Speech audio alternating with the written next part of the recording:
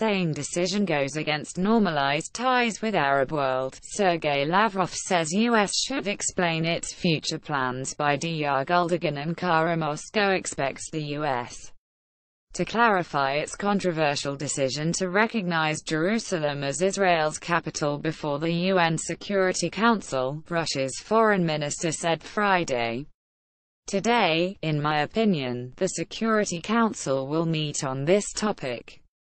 We hope that our American counterparts will explain how and where they see future steps in the wake of the decision, Sergei Lavrov was quoted as saying by Russia's official news agency TASS. Lavrov's remarks came during a news conference at the OSCE foreign ministers meeting in Austria's capital Vienna.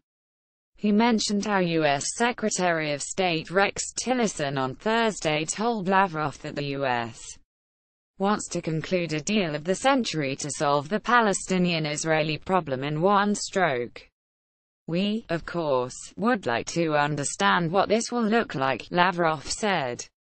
The UN Security Council is set to hold a special meeting on the issue on Friday. Lavrov added that U.S.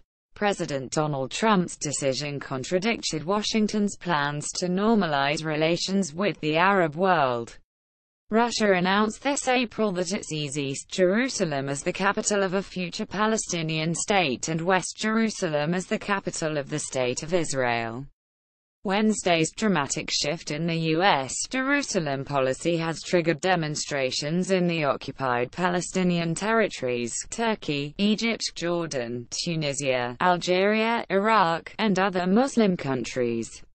Jerusalem remains at the heart of the Israel-Palestine conflict, with Palestinians hoping that East Jerusalem, now occupied by Israel, might eventually serve as the capital of a future Palestinian state.